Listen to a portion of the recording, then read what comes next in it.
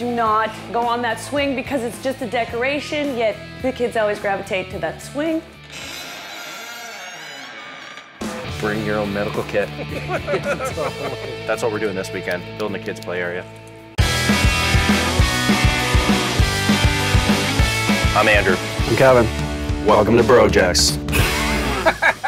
To take advantage of the outdoors, our playground is going to have a slackline, a hammock chair, a zip line, a baby bouncer, and a teeter-totter. Something for every kid to enjoy.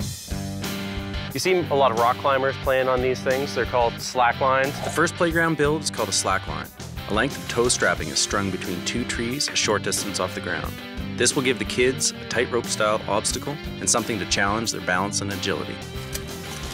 Okay.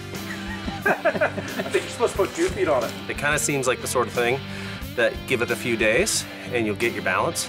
Once we do that, I think we'll be fine on this thing. The second build is a swinging hammock chair that uses simple climbing gear like ropes and pulleys to allow a person or child to pull themselves up a tree and enjoy the relaxing view. Let me show you how it's done. There you go.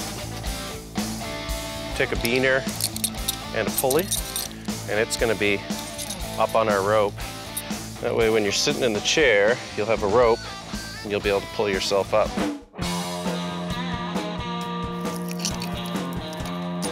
Bear getaway chair.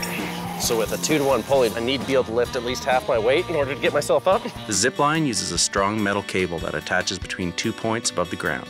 Once you're hooked in, you can fly across the yard, just like your favorite superhero. So this is 1/4-inch aircraft cable. This is plenty strong, I think. A pulley, cable will run through there, and we have to build a handle of some sort. Once we actually get it up, and I get to see Kevin zipping, it's gonna be fun.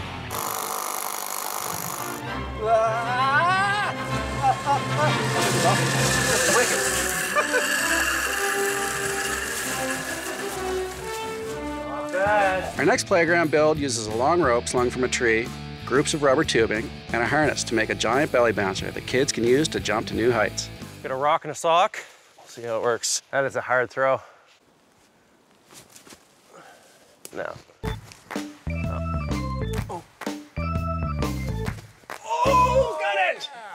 Hopefully the tree doesn't come down on top of Kevin. Something's gonna break.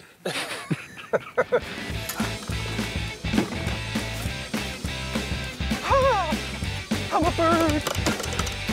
Our last build can be used by kids and adults. We'll start by building a simple teeter-totter, but for this one we'll use some wagon wheels for movement, and I think we can hook our canoe on for easy transport. For the teeter-totter, we're gonna liberate my mom's wagon wheels that are at the end of the road, put our piece of wood across. All right, let's put the cotter pins in, paint this bar, and start working on the seat. I like this one. It's easy, you know, I don't feel like we're overwhelmed with the build. At the end of the day, if all the rest of our stuff doesn't work, this is still gonna be a fun teeter-totter for the kids. Let's put those seats on it. You know, I think the teeter-totter is gonna work a lot better with the seats.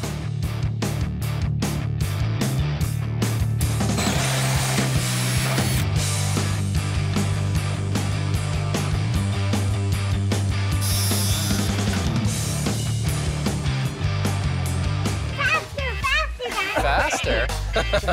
We're not drilling for oil, hon. Do you want out, honey? Too, Laura. Bah. Do you want it down? Let me down. You want belay? Here it comes. I think it was great. Awesome. Let's go stop spot. admiring and go get in it. How is it? Awesome. Yeah? This is amazing, man. Really? This is amazing. Buddy. No clinger shower curtain here. That's right. I forgot about that thing. Find the flows? Totally fine.